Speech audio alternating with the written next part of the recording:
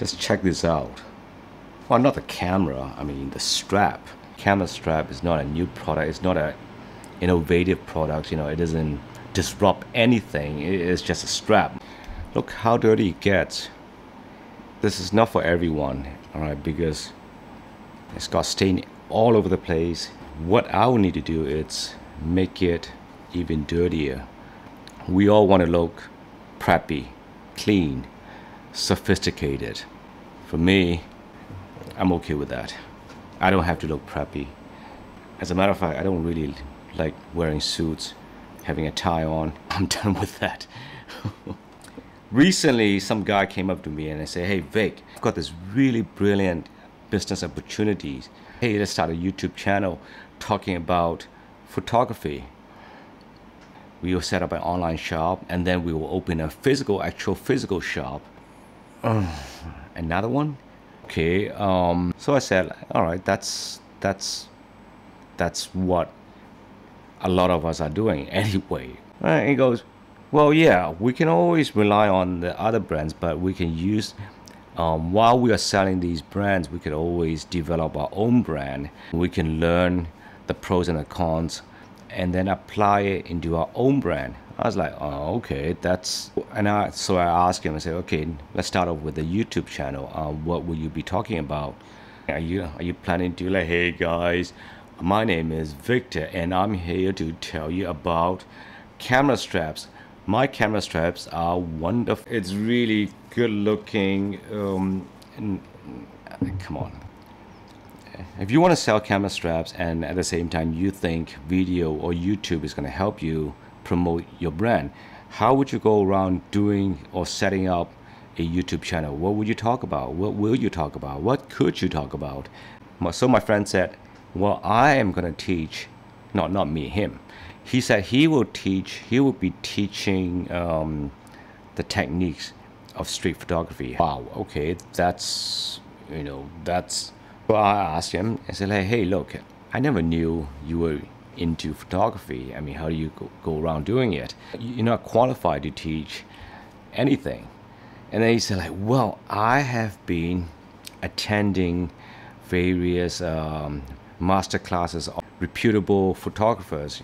I've learned all there is to learn, and then what I would do is I will apply these knowledge and share with the rest of the audience. Okay, I suppose that will work, right? I don't. Well, to cut the story short, what he's thinking about is getting all these various products from all over the world and then basically duplicate these items and turn them into his own brand or his own product. You're just basically copying things from other people. At the same time, you have nothing to offer. His whole plan relied very much on imitating others. I don't know. It's just, I don't think it's going to work out. Well, anyway, enough with the business talk. I mean, frankly, there's nothing to talk about in terms of business-wise because you do what you do. What is happening here in Hong Kong, it is compulsory for us to wear a mask whenever we are outdoor. Now, we can't even drop the mask down to have a smoke. So it's kind of inconvenient, especially it does affect us because we do go out every morning, early in the morning to do some exercise. Even while we're doing the exercise, we have to wear the mask. So that kind of sucks. Well, back then, before I started doing any bartend, I was all over the place. I did a lot of traveling, a lot of fishing, a lot of wakeboarding, a lot of scuba diving. I was completely tan. I got into photography because of traveling. Then next thing you know, I really got into photography. But instead of going out to make images, I would just stay online and looking for new lenses or cameras to buy. I don't regret doing it because, in all honesty, it was kind of fun shopping for lenses. My goal is to stop buying cameras and lenses because, well, it's true I am still using these old cameras, for example, the GH4, well, the Leica SL, the first generation, and also the monochrome CCD. The thing is, I don't, I'm not really into the new cameras anymore because, well, what's the point? What is the difference between an older camera versus a new camera? Okay, more pixel count, but so what? But and at the same time, a lot of these new lenses that they are coming out, they don't particularly excite me anymore. I would have a more or less similar lens in my cabinet somewhere. Well, the only lens that I'm using on a regular basis, it's 35 Summron 3.5. Yeah, that's my lens. It's inexpensive lens. I love it. It's small, it's nice and compact. Hey Vic, are you gonna get the SL2? Are you gonna get the GH5? Are you gonna get this and that? A lot of the time I would say, no, they don't really excite me that much but once in a blue moon, new lenses will come out that I find it to be, I find these lenses to be really exciting. For example, the Lomography Patsville, I think it's a 55. Second one, which came out recently, this is it, okay? I've been dying to get a anamorphic lens. I was this close to get the Engineer's anamorphic lens, which costs like what, 40 grand US. If I did get that lens, Carmen would kill me. But instead, I got myself this anamorphic by Sirui. It's only, this puppy, it's what, 600 bucks? So that's pretty darn cheap, especially compared to the Engineer's lens. How does it compare to between these two? It doesn't matter because this darn thing is so much cheaper than the other one.